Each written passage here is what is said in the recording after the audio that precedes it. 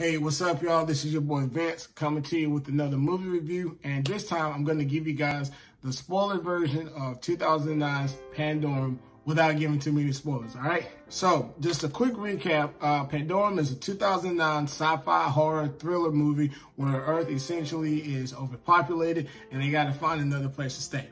So they build a ship that they named the Elysium, and they put 5,000 people on there, and they basically tell them, hey, you guys are going to practice intermittent sleeping for the next 100 years or so until you reach your destination. Once you get there, once you get set up, give us a call. We'll come out there. We'll live happily ever after. But during the course of the movie, not only did the ship start to malfunction, not only did aliens get on the ship, but Earth actually blew up. So those 5,000 people were the last 5,000 people that were on the ship. And that's where one of the better plot twists came in that I actually appreciated about the movie. The aliens, they weren't even aliens. They were people who were actually on the ship, but because of the atmosphere in space and some of the other things that they couldn't account for, they actually ended up mutating into these what we thought were aliens. Also, another plot twist that I did like about the movie was Dennis Quaid, his character.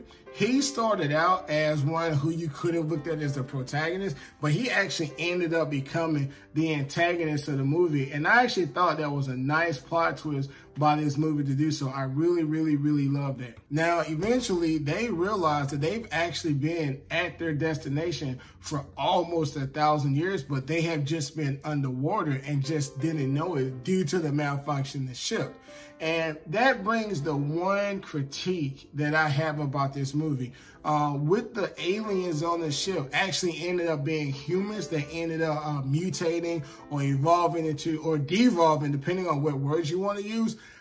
I don't think that they could devolve or evolve that far in 1,000 years. You know, and I understand for cinematic effects, this is kind of what you have to do, but I think it would have been a lot better had they made this, 5 or 10,000 years that, this had been taking place. But I don't see that level of evolution taking place in 1,000 years, actually less than 1,000 years.